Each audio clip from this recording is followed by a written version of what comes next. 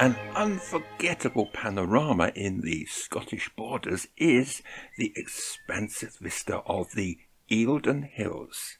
Now, my viewpoint is different from Scott's view. That is on the B6356 road. Instead, I offer the prospect from the banks of the River Tweed at Dryburgh, and I'll come back to this a bit later. These hills are in the Eildon and Leaderfoot National Scenic Area. The main town is Melrose, where I alighted the bus from Berwick-upon-Tweed, and I could use my bus pass as my journey started in England. In the town are the imposing ruins of Melrose Abbey. It was founded in 1136 by Cistercian monks and built in the Gothic style. The heart of Robert the Bruce is said to have been buried in the church. It is indicated by a marker. Whilst at the abbey, it clouded over, but I was able to concentrate on the delicate tracery of the ruined windows. The lower dynamic range helped the shots of the vaulted roof. Later, the clouds parted, the sun now adding a touch of light and shade to the exterior views.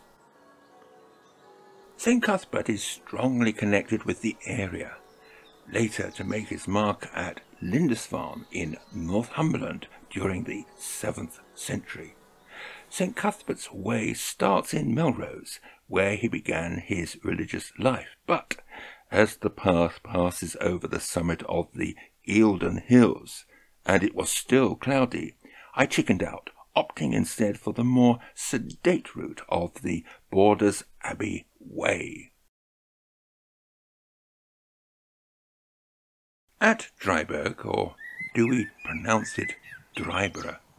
Anyway, here we encounter Sir Walter Scott, who, in the 19th century, would pull up his horse to admire the view of the Eildon Hills from the road that is now the B6356. He is buried at Dryburgh Abbey, but first, my angle on Scott's view, with the River Tweed in the foreground, leading the eye towards the Eildon Hills. There is even a seat to rest your weary loins. The weather had improved, so essential for the big view, but shooting into the light over water. Now the dynamic range shoots up.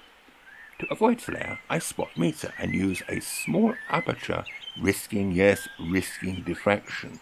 In my opinion, the lesser of the two evils. The other, of course, being flare. Furthermore, some work was necessary in post-production to balance highlights with shadows, something we could not do with film, especially transparencies.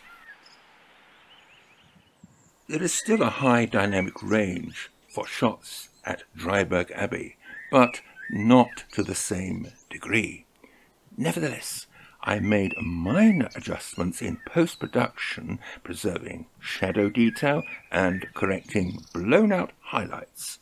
I saved to RAW, so that task was made easier as the image is unprocessed, until, of course, I saved to a JPEG, which is what you are now looking at.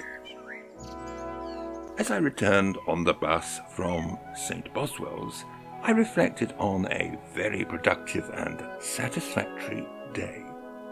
But above all else, I had worked with weather, choosing subjects according to the prevailing light conditions.